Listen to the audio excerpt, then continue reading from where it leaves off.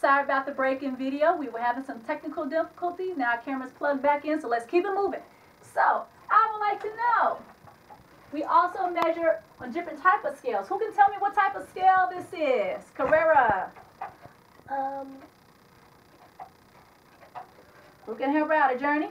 Balance. A balance scale. We've got to use this scale many times in class. And we will put gram pieces on one side, and then we will put something like blocks on the other side to find out how much the blocks weigh. That is a balance scale. We also learned about telling you how hot or cold it is outside. So I would like for my leaders like Hannah to tell me, what do we use to tell how hot or cold it is? What do we call this? Help her out, Ryan. We use it for how hot, how cold, and we use the F side. We use the F side. What do we call this thing? What do we call this thing, Hannah? I don't know. Oh, come on, Nicholas, help her out. Thermometer. Thermometer. Very good. We use the F side. Raise your hand if you can tell me, what does the F stand for? What does the F stand for? Sapphire. Hot. Well, it tells us how hot or cold it is. Fahrenheit. Fahrenheit. Very good, Hannah. That's a good comeback. We don't use the C side. That's what they use in other countries. That stands for Celsius. So we use the Fahrenheit side. Very good, leaders. Also, we learned how to make tallies.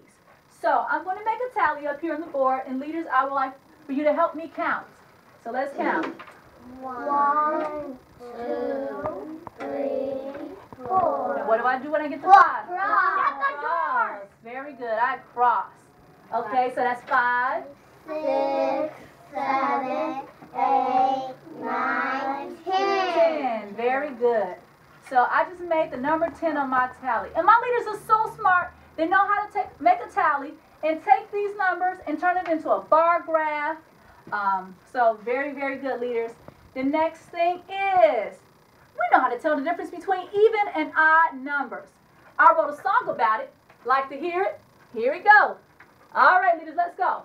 2, 4, 6, 8. Even numbers are great. 2, 4, 6, 8. Even numbers are great. 2, 4, 6, 8, 10. Even numbers can win. 2, 4, 6, 8, 10. Even numbers can win. So my leaders know how to take a big number, such as this one up here. I'm going to make 223.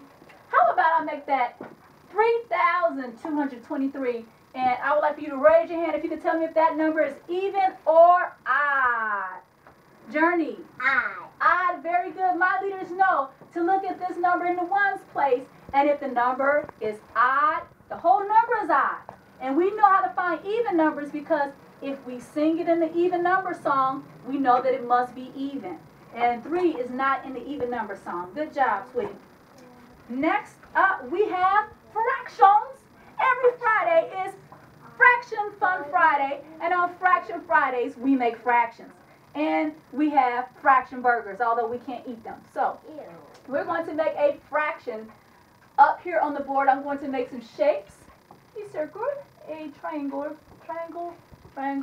and how about another circle up here? And I would like for you leaders to raise your hands. You can tell me what fraction is a circle. What fraction is a circle, Jay? 2 circles. Okay, that's 2 circles.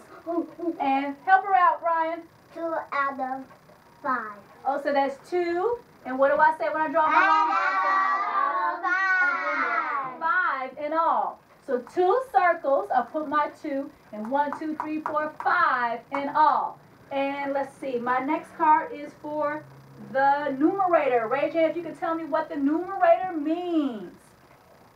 What is that? The top number. Very good. Even my 4-year-olds know that the top number is called the numerator. Raise your hand if you can tell me, what do we call the bottom number? What do we call the bottom number? Justin. Denominator. Denominator. Very good. The bottom number is a denominator. So, now I can take away this fraction and I'm going to do a little something different with it. And it is called a ratio. And my leaders also know how to find ratios and write those ratios out.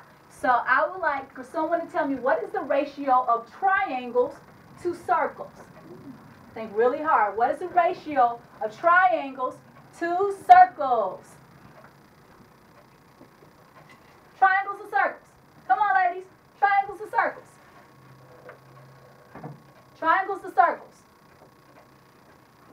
Okay. I need some hands. Nicholas, what is the ratio of triangles to circles? 2 out of 3. It's not a fraction, though. Oh. Triangles to circles. Hannah? 5. There's 5 in all. How many triangles do I have? 3. Okay, so it's 3. And what do I call these little dots? Colons, very good. So it's 3, 2. How many circles do I have, class? 2. 2. So the ratio of triangles to circles is 3 to 2.